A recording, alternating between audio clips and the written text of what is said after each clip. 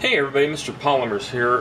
Just a quick little, I had a motor go out on my H8C quadcopter, so I had these spare JXD 392 motors, which are the same size as these, but as I suspected, these won't work because of the voltage, and I just wanted to show you.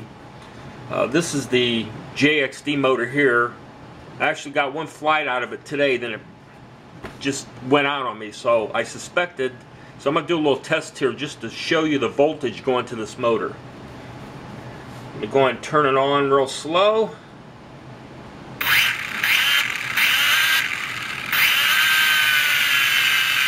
I'm going to get a voltage reading here.